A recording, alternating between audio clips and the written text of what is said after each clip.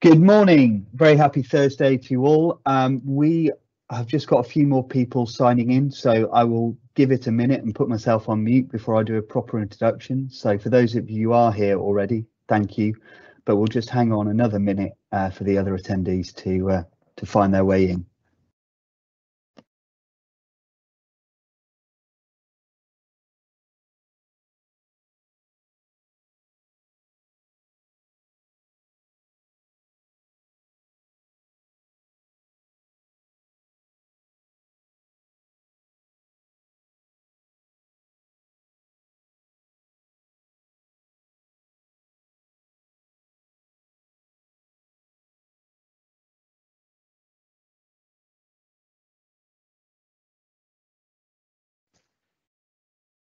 Good morning. Let's get started then. My name is Rick Steele. I'm the Senior Account Manager here at Satisnet, and I'm very pleased to welcome you along to this Tenable.ad event. Satisnet's mission is to make enterprise-grade security tooling more accessible to more organisations, and we do this via managed services, via consultancy, via training, and we also do it by building great partnerships with enterprise vendors such as Tenable. And Tenable are one of our favourites, and I think we're one of Tenable's favourite partners as well, because I'm quite smug and proud to announce that this is the first UK partner Tenable.ad event webinar. So welcome. You are the first to get this from Tenable since they bought Alcid. So I'm going to hand over to Chris Eves. He's a Tenable security engineer. He's going to talk us through this fantastic new piece of tooling. Here you go, Chris. Well, thanks, Rick. Hi, everyone. Nice to meet you. I'm, as Rick said, Chris Eves, and I'm one of the security engineers here for Tenable.ad now. So I came along with the Alcid acquisition. Have been at Alcid for 2 years prior. And today we're just going to run through kind of a bit of a sales deck or a corporate deck that's going to introduce the Tenable.ad solution, kind of where this fits. We'll talk a little bit about the history of the company, and then we'll go into a bit of a demonstration so we can show you what the solution offers. So in terms of really kind of where the solution sits, is the company was founded by two leading incident responders based out of France, a chap called Emmanuel and another chap called Luc. Now they were doing a number of different things, from, you know, they were the guys that were parachuted in at the point of breach to understand what was going on and kind of build reports and incident response plans. But they were also doing a lot of red teaming exercises, penetration tests, for example, to understand, you know, where there are holes and gaps, and again build reports off the back of this.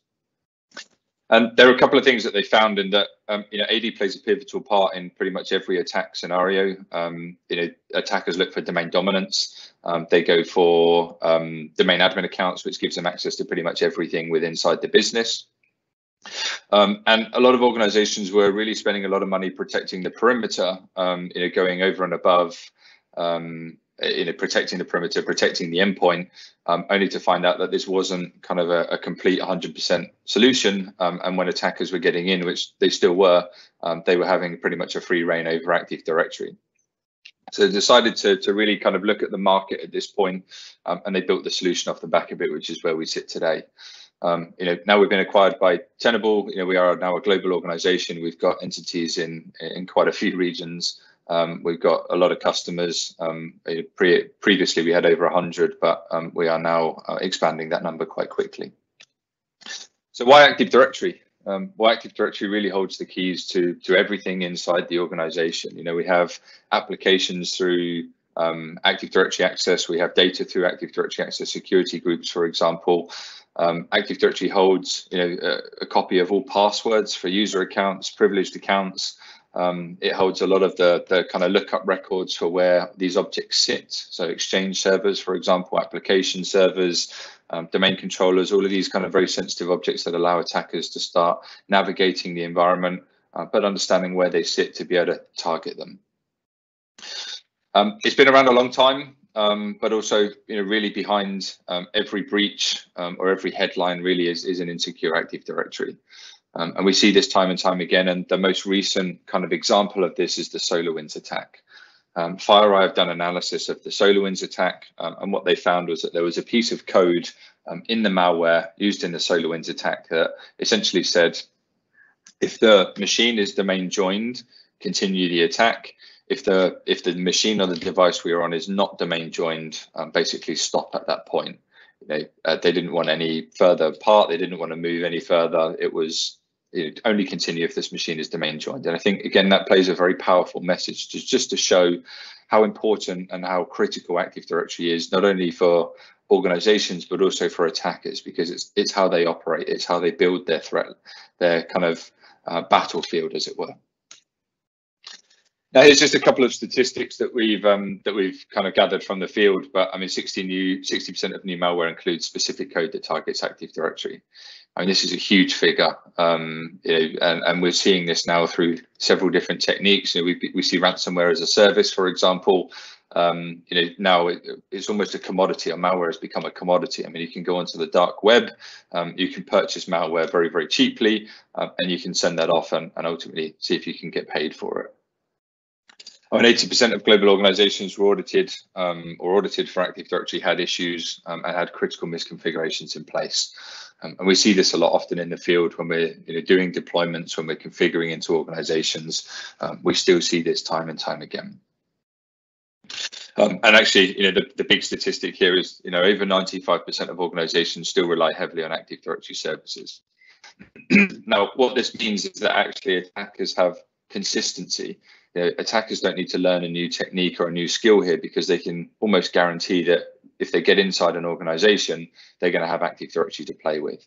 They're going to have Active Directory to target. They don't need to learn a new skill or a new technique once they're inside the organization. They just repeat the same exercises that they're used to using. Now, I mean, just an example of some of the kind of organizations that have been attacked over the years. I mean, this is really, again, just to highlight the fact here that this does play a big part. This does play a big problem. And we know that Active Directory played a big part in a lot of these, whether that was to move laterally or to escalate privileges. So what are some of the challenges that we look to solve? Well, one of the biggest challenges actually is just that organizations struggle to get a grasp or visibility over anything inside Active Directory. It's a big and a huge complex application now, particularly when organizations spread across multiple regions across the globe. We have different entities where we've grown through mergers and acquisitions. We have different business units. Each of them maybe have their own domain, their way of monitoring it, and we lose visibility once we start to expand the business in these ways. It's incredibly difficult to understand the entire threat landscape and the risk exposure. If we have grown through these kind of mergers and acquisitions, we have expanded the company through organic growth over 20 years. How do we understand exactly where Active Directory is at risk? As a result of the top two, it becomes very difficult to start creating and prioritizing things like remediation efforts and remediation plans. How do we know where to target if we can't see everything that is visible or at risk inside our Active Directory environment? As a result, we're also unable to ensure that security policies are actually being followed and enforced. If we have several different teams managing different entities, different domains across the globe, each one wants to put their own stamp on it. How do we enforce a global or a central policy to say, here's what should be applied to all domain environments? How do we track that? How do we enforce it? Often there's a knowledge gap when it comes to actually securing Active Directory. We see a lot of people that are using Active Directory are able to really support it, manage it, maintain it, make changes in it, but actually understanding some of the security risks that these underlying changes pose. Also understanding some of the inner workings of Active Directory, for example, how Kerberos works. These are very different skill sets, and I think often a lot of organizations lack this kind of expertise or this knowledge, which is why we see a lot of these kind of misconfigurations, these weaknesses creeping in over a long period of time that now lead to the issue that we see today. And that really falls into the same point in 6, is kind of a lack of understanding of the importance across Active Directory. We know that it's important. We know that it governs a lot of access to applications, data, and yet we don't treat it that way. So how do we get, again, a foothold across Active Directory? How do we understand the risk? How do we prioritize, this is this kind of application that sits at the heart of the business? And finally, what we see is traditional AD monitoring and security solutions really lack any actionable information. I don't know if anyone here has spent any time looking at Windows security logs across the domain controllers. When you have to collect these locally from every single domain controller and analyze the event, it's incredibly difficult to understand kind of what's going on, what context this means to the business. And I think having this information on top of these events is only powerful and helps to reduce things like remediation times. Now, what we want to do is start to disrupt common attack paths. So attackers look to get an initial foothold inside the business. They might do this through phishing attacks. They might do this through malware injection. Once they get an initial foothold, they'll go for things like local admin across the endpoint that they've gathered access to, and then they're going to start to explore the environment. Now, exploiting the environment could be done in a number of different ways. We could do it through PowerShell, we could do it through command line, we could do reverse DNS lookups, we could do something like Bloodhound to understand the kind of attack surface across Active Directory. Once we've explored the environment, we're going to want to understand how we can elevate our privileges. How do we get access to privileged accounts, and how do we make sure that we can guarantee that our attack is a success? We can do this in a number of different ways. Not only do we want to elevate privileges, but we also want to maintain persistence. We want to leave backdoor techniques, for example. We're then going to start to evade detection. We're going to use different accounts. We're going to use different entities. We're going to put the security teams off their tracks. They're going to then establish the foothold inside the environment. They're going to look to execute code, for example. They're going to look to drop files into different areas to start encrypting data, which is what we see in ransomware activities, leaving files behind and ransomware notes, or they're going to look at exfiltrating data out of the business to maybe sell on the dark web.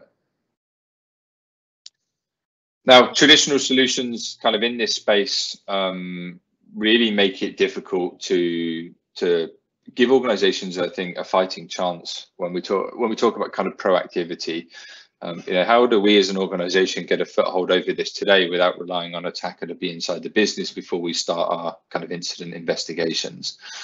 So what we've seen is many organizations start to focus heavily on kind of post-compromise detection techniques, which really rely on attackers being inside the organization, performing these attack scenarios, and then alerting on these activities happening. And we don't want to wait for this to happen, because often once it's happened, it's too late. What we want to do is give organizations the ability to proactively look at Active Directory, proactively harden the security posture, reduce that threat landscape, and make it much more difficult for attackers to perform these common techniques that allow them to escalate privileges or move laterally and deeper inside the organization. We see a high volume of events, which leads to a high volume of alerts, and also we see a lot of false positives as a result. I used to spend a lot of time looking at security logs and analyzing security logs, investigating alerts that were triggered based on security logs, only to spend sort of hours looking at these alerts to find out that we were missing particular events from a domain controller, or we weren't collecting the right events in the first place.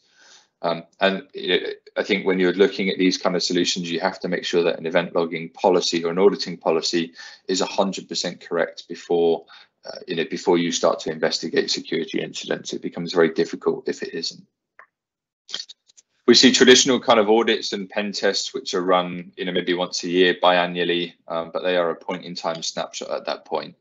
Active Directory is a living organism that sits inside the business and really it moves, breathes, and kind of changes as the business changes. So it isn't enough really today to be doing a yearly audit across our Active Directory environment. We need continuous monitoring. We need to understand continuous risk to be able to prioritize our remediation efforts, but also, as we talked about, is to proactively harden the Active Directory infrastructure. Now here, I like to just put up kind of a typical scenario of the cyber kill chain, and really this allows us to position, where we sit in this kind of cyber kill chain. So we've mapped a couple of solutions here to these different areas and where they sit, and where Tenable.ad really starts to sit is between steps 5 and 8, so the widespread compromise. Once they're into the business, how do they start to move laterally? How do they target points where they can move laterally to? How do they start to not only steal credentials, but replay these credentials? How do they escalate privileges to, domain admins, for example, enterprise admins? And then how do they leave backdoor techniques? How do they maintain persistence across these objects? So that's where we sit today, and you can see some of the solutions that we have in place now. CyberArk is a PAM solution that sits on top, protecting things like privileged accounts. We have Quest Change Auditor, we've got Manage Engine, which really sit in the same camp, but they're looking at security logs, and they're really looking at tracking changes across Active Directory and not necessarily providing a security context behind a lot of these changes that are made. And then we have Microsoft, which has two different solutions where they have kind of an AD RAP or RAS assessment, which is a kind of point-in-time audit of the Active Directory environment. This is a bit of a health check, but also does some level of security.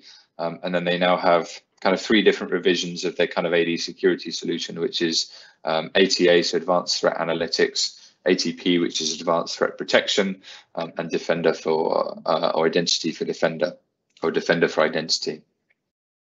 Now, Defender for Identity is really focusing on post-compromise detection, kind of breach detection, looking for different attack scenarios inside the business. It's not necessarily allowing you to get a proactive kind of start on, how you can harden that posture and make some of those attack techniques, a lot more difficult to provide or to start inside the organization.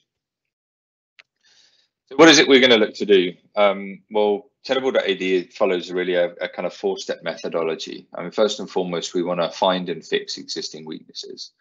So we're going to do a scan of the Active Directory environment, and we're going to look for historic changes, weaknesses, vulnerabilities that ultimately can lead to compromise, or different areas that attackers can exploit. We're also going to start to uncover new attack pathways. Now, when we talk about uncovering new attack pathways, this is about continuously monitoring Active Directory to understand if a change is made to an object, group membership, for example, a group policy object, how does that give an attacker a chance to either escalate privileges, use that change that's been made against the organization? So we're going to be able to track all changes made to Active Directory. We're going to understand and contextualize these changes. So if they do pose a risk or uncover a new attack pathway that attackers look to exploit, we're going to flag those as alerts. We're going to be able to detect ongoing attacks in real time. So this is really about understanding when attackers are getting in and actually escalating privileges. If we see an odd sequence of events that could be, a brute force attack, for example, followed by a successful authentication, we see group membership changes at that point, followed by access controllers changes over a domain controller, and then a successful authentication across a DC. This actually could pose, a very common attack scenario, and we want to make sure that we can detect this and give you visibility of it as quickly as possible. We're then going to give you the ability to hunt for threats through an interface, which we'll go through in the demonstration, but also start to do things like forensic investigations. How do we search across Active Directory to track the activities that an attacker may be performing? How do we track the sequence of events that happen through a particular scenario? And how do we delve into that detail? We're going to do this very differently to the way that other organizations track and look at Active Directory. We do this through the use of no agents, no privileges, so we are completely non-intrusive inside the organization. And we use to do this, we use a kind of an AD native technology. So the reason that a lot of organizations or kind of solutions in this space will deploy agents and have privileges is because they monitor the security log. It's very difficult to do that without an agent or privileges. So what we do is we connect to what we call a replication API that's sat in Active Directory. This API is responsible for all replication traffic between domain controllers. So when you make a change to a group membership, for example, when you reset a password, when you change or create a group policy object, that's going to change attributes, that's going to change objects in Active Directory, which are then going to replicate between all the domain controllers to ensure that the Active Directory databases on each of those domain controllers is up to date and has the latest information. So at this point, we want to make sure that really, we're tracking those changes, we're understanding what's going on, but we also don't need to rely on event log correlation at that point. We don't need to rely on event logging policies. We're going to capture information in real time as it changes through the AD environment. And that's how we start to deliver near instant value. We're going to be able to get in very quickly through the use of no agents and no privileges. We're going to be able to capture a snapshot of your Active Directory environment very quickly, and then we're going to track changes continuously. I think at this point, I'd like to move into a demonstration and really just start to show you, what this looks like, and really how we start to really provide this value back to the organization and start to track changes made to Active Directory. So here, hopefully everyone can see my screen okay.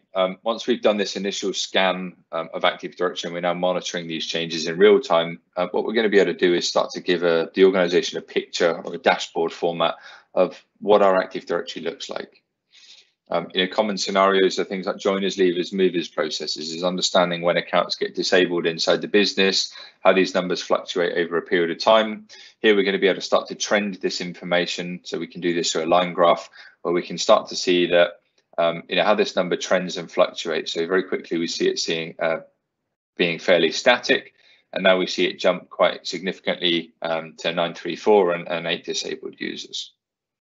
We want to make sure that we're tracking this activity, and again we can start to ask the questions behind, has a policy broken down here?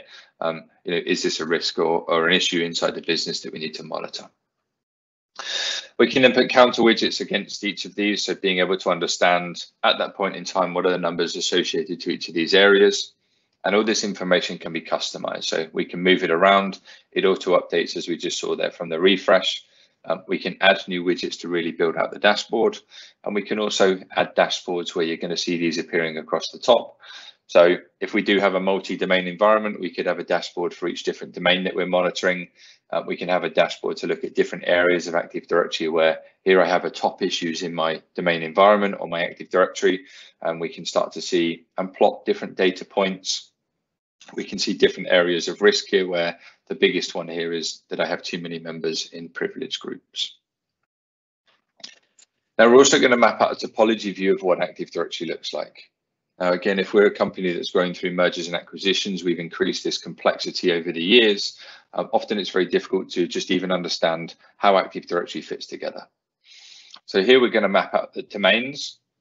We're going to map out how these domains connect together through trust relationships. But we're also going to map out the attributes and the settings associated to these trust relationships. So do these trust relationships have any risky settings that would pose a risk? That could be different attributes such as external or not protected. It could be that it allows TGT tickets to be passed through each of these trust relationships, for example. But again, it starts to understand the attack surface. If we have bidirectional trust relationships between all of our domains, and we have an insecure domain that we've just acquired, what we're now essentially doing is allowing an attacker to potentially compromise that insecure domain and then get into the rest of the organization through these trust relationships. Now we're going to start to also map and prioritize risks inside the organization. So here we're going to do that through what we call our indicators of exposure. Now, these are the areas of risk that we see inside the domains, inside the domains that we're monitoring inside the organization. So when we group and color code them by severity, we can see here that we have 3 different categories, and we have a 4th category at the bottom, but we put them into critical, high, medium, and low. Now, we also have complexity scores assigned to each of these. So as an organization, not only can you now understand the biggest areas of risk to the business, but also the ones that we can fix, remediate very quickly. A complexity score is about how easy this is as a business to target and remediate. So this is about low-hanging fruit, quick wins. How do we improve that security posture very quickly? Now we're going to look for a number of different areas across Active Directory, such as access controllers changes, where we see potentially over-permissive access, incorrect ownership of domain controllers, or even group policy objects that allow access to the domain controllers. They're very common pathways that attackers will look to use to get access to a domain controller. They'll look to move laterally to it, and then they'll look to go after the ntds.dip file, which is the Active Directory database. They're going to use it to start extracting password hashes, and then they're going to use that to go after admin accounts. We're going to look for primary group ID manipulation, very common in the likes of DC shadow attacks, where these are particularly stealthy, very, very difficult to detect through traditional event log monitoring. But a DC shadow attack could change a user primary group ID and it's going to allow an attacker to authenticate through that particular service and that legacy kind of way of connecting and authenticating through the domain. Sorry, excuse me. Now, as we scroll down, we have your high severity issues. So we're going to be looking for several different areas here.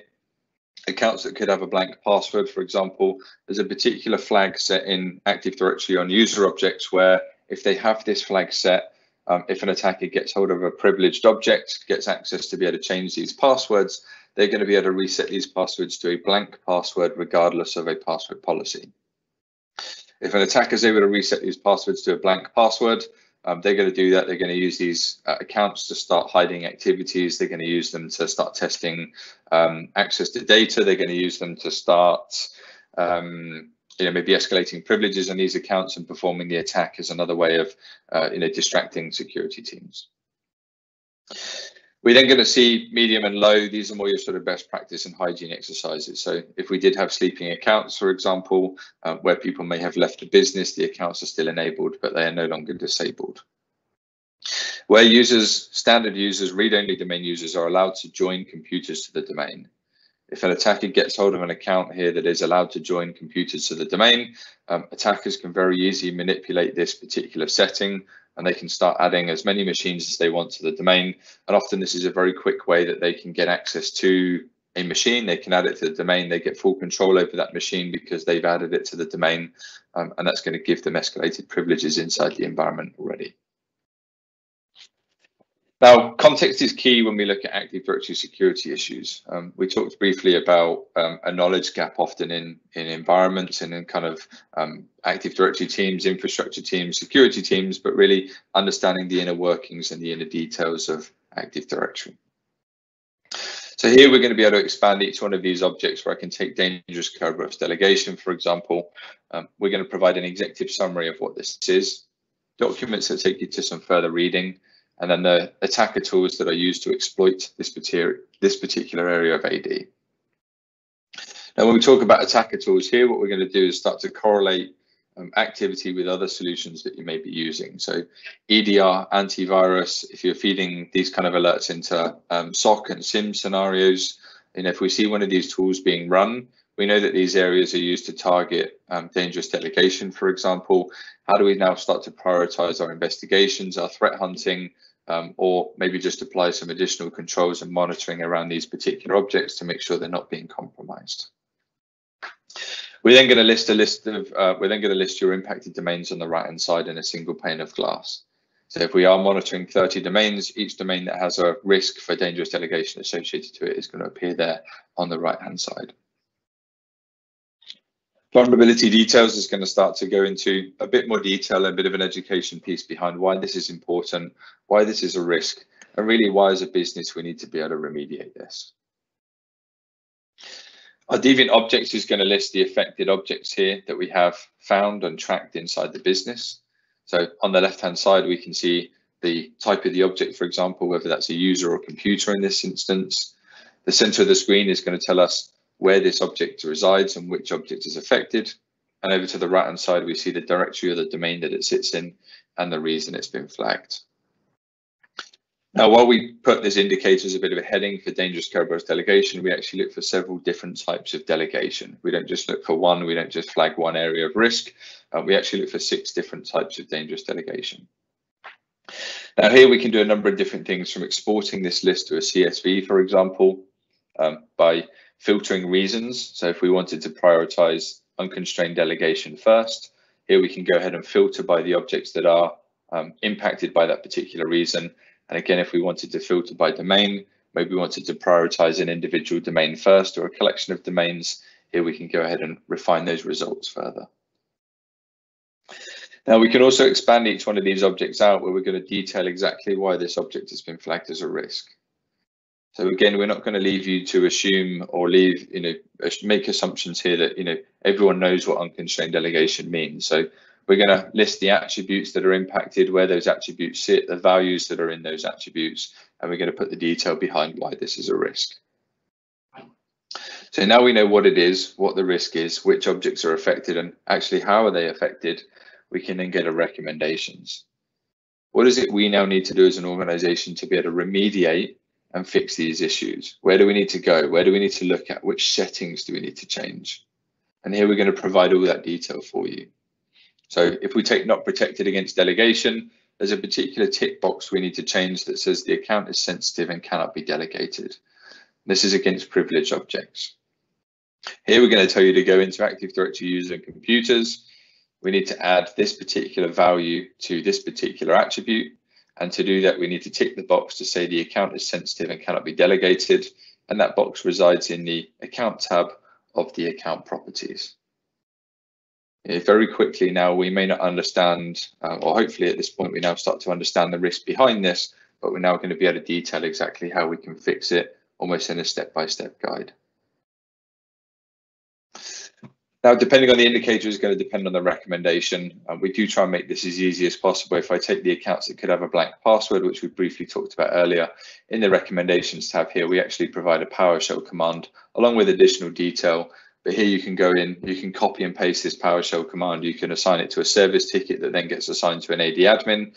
And here they just need to change the username for the affected object that we found, and then we can remediate or clear those flags very, very quickly.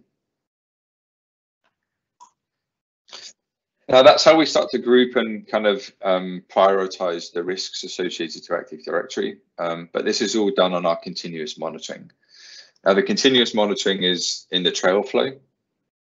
And the trail flow is where we're going to capture every replication event that's happening in the AD environment. Now, in a real production environment, AD is changing and replicating all the time. We're going to start to see a kind of constant stream of events that are happening. In a production or a test environment, I'm going to have to go ahead and make some changes. So we're just going to go ahead and go to an Active Directory environment.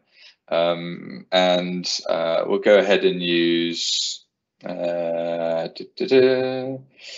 I don't have him. I was going to use Ted Hastings for any of the Line of Duty fans, but we'll go ahead and change a different object. We'll go ahead and use Bruce Wayne. Now, there's a particular attack in Active Directory called an ASREP roasting attack. This uses and exploits weak Kerberos configurations on user accounts. So not only are we going to be able to detect where these flags are set, but if these flags do get set for whatever reason, maybe by accident, we can change the encryption type of Kerberos, for example, where I can go ahead and apply this setting. We're going to see a new event appear in the background, and we're going to see an alert happening instantly to say that we have a misconfiguration here against this Kerberos setting. Now, that's not the only setting that we could have against weak Kerberos configuration. We could actually set the flag here to do not require Kerberos pre-authentication. Again, I could go ahead and apply this setting. We're going to see another event come through, another risk being flagged. And then again, depending on scenarios, if we're feeding this into a SIM, a SOC team, email alerting, we're going to be able to capture that information as quickly as the changes made in AD. Now we're going to be able to delve into each of these events. So if we take the first event here for Bruce Wayne, we've already flagged this as an alert. So depending on how we're integrating this into the kind of wider ecosystem, we may have already flagged this alert. We're going to track changes made to each of the attributes. So we're going to be able to see everything about this particular object. We can start to see the description field, when the password was last entered incorrectly, for example, whether the account is set to expire, whether the password is set to expire. We're going to be able to look at the user account control attribute, and here we can hover over this individual attribute where we see a change was made. The value before was password not required and normal, and we now see a new value being added into this particular attribute. Now we do color code these to show whether or not it was added, deleted, or left unchanged. Now, what does this mean? Well, again, some of this might be difficult to understand, but this is the way that Active Directory sends us this information. What we're going to do is provide some intelligence and add some intelligence on top where we have the deviance tab here. Now, when we delve into the deviance tab, we can very quickly see that we have a misconfiguration. We can see the settings associated to this particular change. We're going to contextualize it, and we can now delve directly into that indicator where we can flag this particular object, or again, we can start to understand the wider detail here. So when we see Kerberos configuration on a user account, we now have this particular indicator flagged. We can see Bruce Wayne is there. We can see there are two different risks against this object. We can see the details behind these risks. And we're now going to know that that is a risk. We're going to have that flagging as an alert. Now that tile is, or that indicator is going to be flagged. We can see Kerberos configuration on a user account has now become available. Well, what happens if we go ahead and remediate these settings? So, we've now flagged these as an alert. We want to go ahead and actually fix these settings and reverse these changes, we can go back into Active Directory. We can go ahead and untick this particular option. We can untick that particular setting, and we can reapply that. We're going to capture that change. And what we're going to do here is we're going to put a little red mark next to it to say that this change has now resolved this particular deviance or a collection of deviances against this object. Now, when we delve into this event, we're going to be able to see the reversal of these changes. So again, under the user account control attribute here, we can see that before we see use DES key only and do not require pre-authentication, we've now removed both of these values. Again, we can start to evidence the success back to the business. We can show the deviances, and we can see we now have a resolved timestamp against them. So if we were doing threat hunting and investigation, for example, if we did want to close out this incident, we can evidence this through this resolved timestamp. So not only is it about detecting these alerts very quickly, but it's also about detecting the changes that remediate these alerts very quickly. We want to make sure that any time changes are made, that this is impacted or reflected in the interface that we're monitoring, so we understand the risk at that point in time. So when I go back to indicators of exposure here, what we're now going to do is go back to medium, and we no longer see Kerberos configuration against the user account. That setting has completely disappeared. I can go to show all indicators here, where we can still see this now out the box, but we see that there's no domain associated to it because we don't see any risks. I can delve into it, I can get a deviant objects, and we see this is completely blank. Now, we provide this information, which means that not only can we start to understand what's going on, we can alert on this information, but we can also use it as that threat hunting and forensic investigations. So if we want to start to understand any changes made to a particular object, for example, like our domain admins group, I could do a very quick query here where we can start to see access controller changes and permission changes across this object. We can see group membership changes again, where we can delve into groups. We can see a member has been added, and we see Steve Arnott has been added into this particular group. Now, we know that this has created a risk because we see a little red marker next to it. This has also created a deviance, but we now see that we have too many members in a domain admins group. We have a threshold here of 2 members, and we actually have 13. We're going to list each of the members in that group.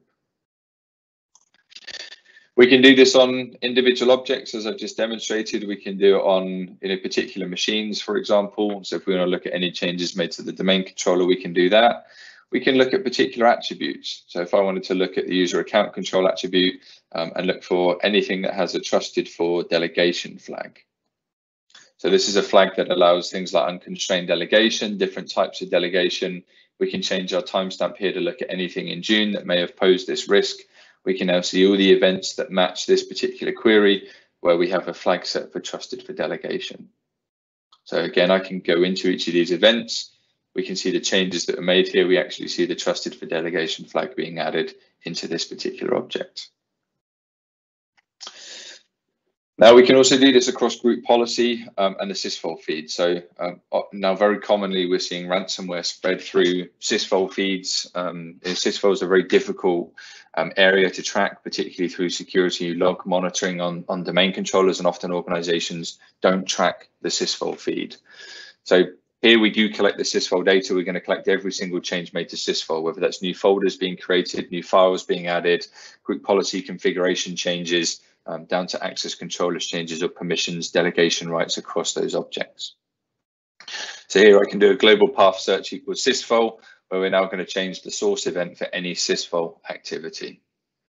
Now we can start to see new objects being added. We can see ACL changes being made that are posing a risk to the environment. Now attackers will often look to leverage sysvol, as I said, to start adding scripts, start adding objects into scripts, start adding malicious files. So very quickly we can see a ransom.exe file being added into this particular attribute in group policy. Now again, this may be a legitimate file, this may be a legitimate change, this may have been a change that we weren't aware of or weren't expecting. Maybe we want to apply some additional monitoring or control around it, or we actually want to remove this executable so we can understand what it is before any wider damage can be caused. We do track all of this activity. So if you know what it is you're searching and you want to build those queries, we can build that expression out. We can also help with some kind of custom and commonly used expressions. We're also going to provide a magic wand here where we can detail and help you out really with building that query.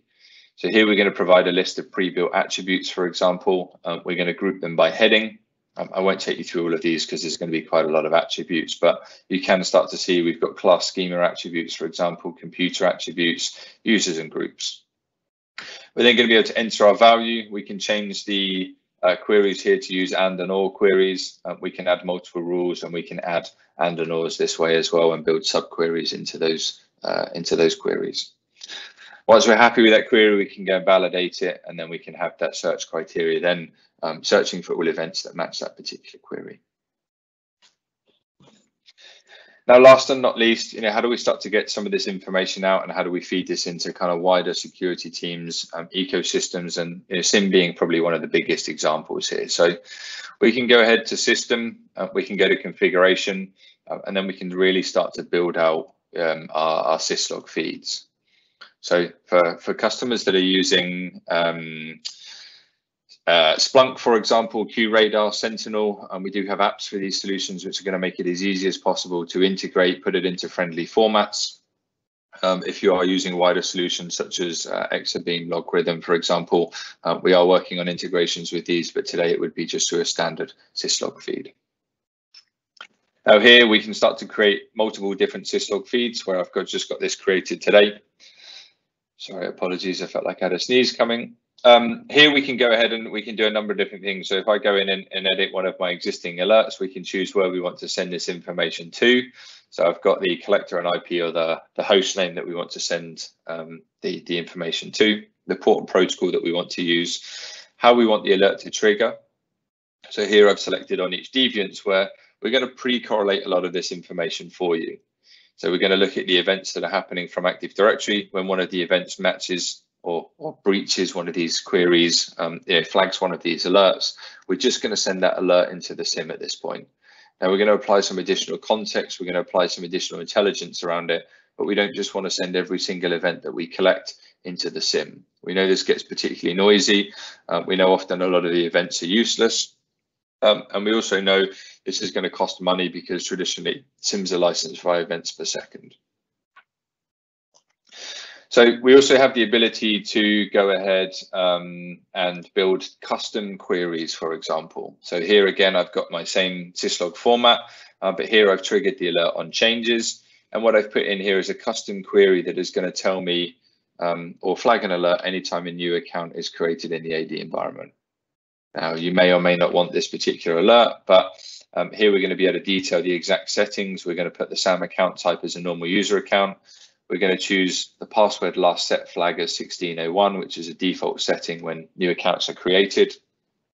And we also want to match a bad password time, which is also matched to 1601, the year 1601, which is also a standard setting when you create a user account. I don't know why Microsoft used the 1601 year.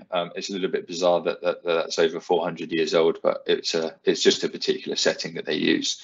But anytime we capture a new user being created in Active Directory, this is going to forward that event to the syslog where we're going to be able to track that activity. Maybe we're going to use that to track bulk alerting of user accounts, for example, or bulk creation of user accounts. An attacker may be doing this to hide their activities, distract security teams. But here we can go ahead and build those custom queries and feed this information into the SIM. I've also got a final alert here for alerting detection. So this is a new module that we're starting to move into. We do have attack detection available today. Now, we're going to want to tick all of these options. I don't think it harms anyone, even if we have an overlap of attack detection. But here we're going to be able to detect when a DC sync attack is happening, golden ticket, DC shadow, credential dumping in the LSAS database, so where attackers are looking to get a foothold over the domain controller and extracting the passwords from memory. And then your more kind of low and slow attack techniques, such as password guessing, so brute force attacks against a single object, and password spray, where they are attempting the same password across numerous accounts in fairly quick succession. So that's how we start to get some of this information out into kind of wider ecosystems, how we contextualize this information, but also how we hopefully, enrich some of the data being fed into, that goes into kind of targeting security investigations and really hoping to help reduce the time that it's going to take to perform those investigations.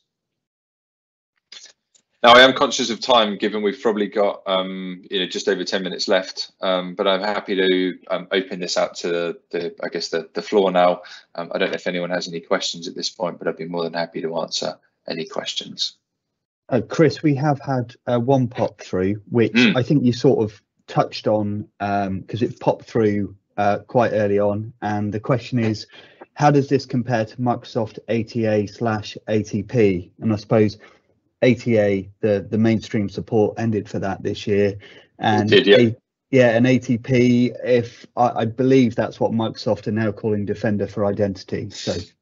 Yeah, so lots of different revisions. So and you're exactly right there. So we actually, a lot of our customers use both together, and I think that's probably the best answer that I can provide in the sense that it isn't a case of one or the other. It's providing the complete view of Active Directory. So Microsoft's ATA, ATP, Defender for Identity is really looking at, or is heavily focused on post-compromise detection. So it's very reliant on attackers getting in. It's applying UBA to baseline what is normal behavior and detecting on anomalies to that behavior. But it's doing a lot of alerting around things like pass the hash, pass the ticket, golden ticket detection. Again, it's relying heavily on an attacker to be inside the business or someone detecting, distracting from their normal day-to-day activities.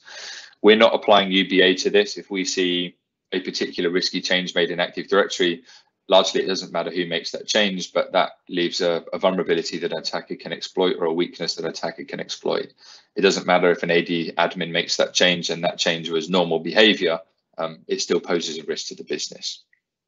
So what we're going to do is give the organization the ability to proactively harden and prevent a lot of the kind of attack paths that lead to some of these, pass the hash, pass the ticket, golden ticket attacks. Okay. I've got another one. What's your typical size customer then? What is the typical kind of organization that uses AD? Good question. Yeah, and I think the best answer to that is Active Directory is a big problem in any organization. So it really just comes down to someone with an AD environment. And to give you a bit of context to that, our smallest customer is about 50 users. It's a small financial services firm. What we see in these kind of environments is often IT, and I'm going to use IT as a very broad scope here, but they have one IT admin or maybe an IT manager and an IT admin, and those guys are responsible for infrastructure, networking, security. They don't have time to look at Active Directory. They don't maybe understand Active Directory. They just want an alert to say when a change has been made so they can do something about it. When we go into the much larger enterprises, these guys have the luxury of having, red teams, blue teams, SOC teams. They have, AD admins. They have infrastructure teams. They have networking teams, but they're now managing a much larger threat surface in an organization. Some global organizations will have millions and millions and millions of AD objects. It would take an army of individuals to start monitoring this information on a daily basis. They just can't do it. So it's about prioritizing the risk, understanding the information in the threat surface, and putting either a stake in the ground to say, here is our risk. We now need to make sure that we don't increase this moving forward, or that we're making sure the business is secure. And again, it's about this journey. We're not expecting this to be fixed overnight, but it's how do we start to improve that security posture over the next 18 months, the next 5 years, or the next 10 years. Okay, that's great. Thanks, Chris. We've had another one. What does the integrations with SIM products provide? And an add-on to that, when would you foresee the logarithm integration being available? You should phone us and we can talk about a modern SIM tool. The person that's put that, sorry, that's a bit mean. But sorry, Chris, carry on. That's a good question. Unfortunately, I don't have any timelines on the logarithm integration. I can ask the question internally, and I can see if I can come back to you with an answer, but I'm not aware of anything official at this point. We are working on the wider kind of integrations. In terms of what we're providing into a SIM, it's really, there's a number of different things. It's contextual enrichment, so providing actionable intelligence behind the alerts that we're generating and not just a raw event. And it's also about how we then correlate some of this activity with additional logs that you may be collecting. So if we take a Kerberoasting attack, for example, there are things in Active Directory that allow a Kerberoasting attack to be possible. So a privileged account with a Kerberos service or a service ticket, for example.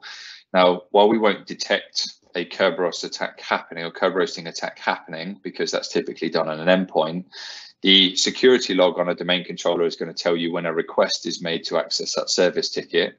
Now, that doesn't make a change in Active Directory, so we don't see that request, but we do see the objects in Active Directory that make this attack possible. So we're going to flag those areas of risk, which means that we can now apply additional control and monitoring around it. So not only can we apply additional controls around these particular objects or these areas of risk, but we then say to the likes of Logarithm, for example, we have this account that is highly sensitive to a Kerberos attack. We've now seen this Kerberos ticket request.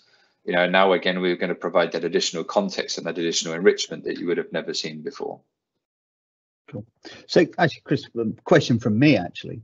Would most of your customers also be running a SIEM and have a proper SOC service in place as well? Ideally, again, some companies just don't have the luxury of having that, and we have customers that don't have SIMs, and therefore we'll use email alerting, for example. Sometimes public sector organisations, for example, a lot of them have budget constraints that go way beyond having the luxury of having a SIM. At that point, it's about prioritising the right tool set. So. It really depends. If you do have a SIM, great. We can help enhance the investigations, the activity, the contextual enrichment. If they don't, we can still provide a lot of value to Active Directory, probably visibility you don't have today. And then it's about providing the alerts in a different format through the likes of email, for example. Okay, we've had a couple of licensing products, which I guess is the person with sales in their name I should answer, and Chris, tell me if I've got this wrong, but the question is, how is this licensed? And quite simply, it's done on AD objects, I think. So we look at the user object, and we look at enabled user objects. Okay. And someone's mentioned about the product being called out at the time. I wonder if that recent renewal is a Tenable.io or a Tenable.sc renewal. So obviously you guys are still meshing together as one, but although there are bundles within Tenable that people can buy, AD still remains sat to the side for the time being, doesn't it, Chris? Yeah, correct. At the moment, it is a completely siloed solution. Now that we have a lot of people asking for integration, pretty much every call I'm on at the moment is asking for integration into IO, SC, Lumin, whichever products will help give the visibility. I have to be a little careful what I say, but all I will say is integration is coming. Whether or not it comes this year, I think maybe a little optimistic. So I'd be kind of envisioning early next year. But that's where I currently see this, but there's a lot happening in the background. Okay, and this is quite an interesting one, the sort of open source versus proper enterprise product question. How would you compare your product against Bloodhound? Yeah, very good question. So I know that Bloodhound are making some changes at the moment, but Bloodhound is primarily an offensive and attacking tool. Traditionally, up until very recently, it has not been an enterprise-ready solution. It's a point-in-time solution. So you use Sharphound to do a data collection from Active Directory. You then have to, that then does a data collection into a JSON file. You import that JSON file into the Bloodhound interface where you run reports on this information. It's not a continuous monitoring product. Because it's an offensive tool, it lacks a lot of context. It doesn't provide any kind of enrichment behind this data. It literally just gives you, I'm on this object. We have a session here that allows me to get group membership here. And then using that group membership, I can access this domain controller, for example. So we're going to go way above and beyond that. And the reason we talk about Bloodhound and that we use some of this is, if anyone is familiar with any of the GitHub stuff around Bloodhound, our CEO, a chap called Emmanuel Grass, was the kind of brains and had all the thesis and the theories behind what goes into Bloodhound, which is ultimately the AD control paths. So that's why we leverage kind of a lot of that kind of technology underneath the hood, but we've built an enterprise-ready application that has largely reverse engineered what is an offensive tool and used it to be able to defend and protect against AD attacks. Great, I love this when we have enough questions that I don't need to make any up. So thank you everyone for contributing to that. Chris, I thought that was a fantastic demo. I've not seen it demonstrated like that before. I've seen all the positioning, but I've not seen a demo. So thank you ever so much for that. I guess to the attendees, thank you for coming along. If you do want to find out more, please just respond to your invite to this, and we can set up one-to-ones with Chris or with the rest of the team at Tenable.ad, and we can push it along from there.